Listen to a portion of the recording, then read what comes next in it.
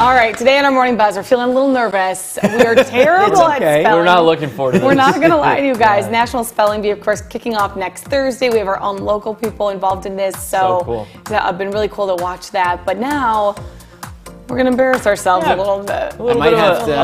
I might have to contact that guy that made that trophy for you to make a weather trophy. If she takes the cake, all right. Well, Joey's hosting this one. Joey. Oh wait, no, you're looking. Don't do the first one. You've got some weather terms for us. Yeah, Joey. Real quick first, did you know how to spell all these?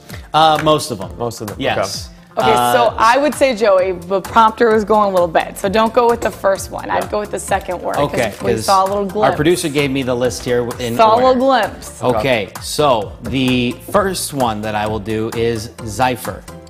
What does it mean? It is. What's its origin? It's a Greek word, and it means a light, gentle wind. Okay, that helps. Yes. Greek, the origin. Zephyr. I'm gonna go. Zephyr. Zephyr? Yes. Oh, Zephyr. Yes. Z. Changes everything. Z. E. Okay. F. I'm gonna go PH. I knew you were. I knew you were. You were closer. It is Z-E-P-H-Y-R. YR.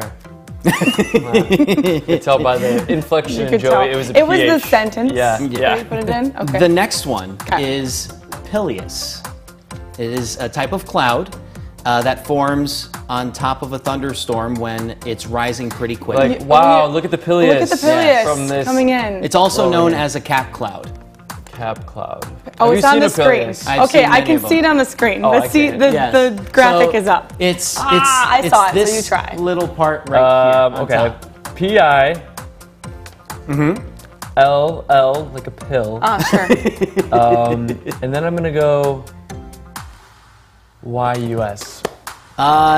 Just get rid of one of the L's and then get rid of the Y. It's P-I-L-E-U-S. Okay. Don't look at the screen. We'll turn this way. That one was like phonetic. Yeah. Is that the right word? Not right. No. There you go. Phonetic. Phonetic. Yeah, phonetic. I'm actually... I was like, that's not right. All right, this one is a crepuscular ray. Crepuscular. Use it in a sentence, please. Yeah. What's that? Use it in a sentence, please. The sun was shining through the clouds and it made a crepuscular ray. Sure. And what does that do? What's a okay. It's when you crepuscular? it's when the sun's rays can be seen streaking across the sky. All right, streaky rays. Okay. Can you repeat it? I don't even remember. I know. Crepuscular. Crepuscular. Crepuscular. I'm gonna go. I like the thought process. I'm going K. We'll just throw that out there. Yeah. K. K-R. Crepuscular. K-R-U-H. P.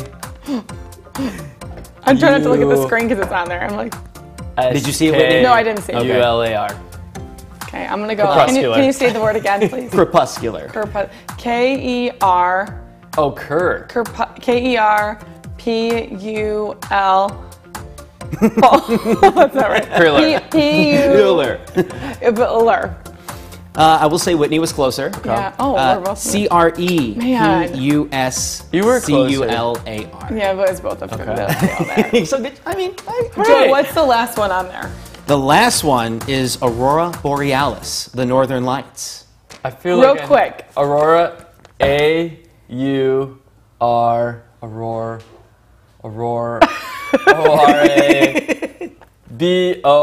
I don't know. Our producer said it's a town in Illinois. Did I get Aurora? I got Aurora. I got Aurora. Oh, I was on the way there. Yeah, you were on the right track, but I mean, not bad. It's hard when you can't. You know, I need a pen and paper. You do. We need to. we would have got aced this, Joey. If we would have. Not bad, guys. All right. I'm pretty sure though, if you guys did like a spelling bee with me, I'd be awful. Would you? All right. When are we seeing some S-U-N? H-O-T, Joey. Yeah.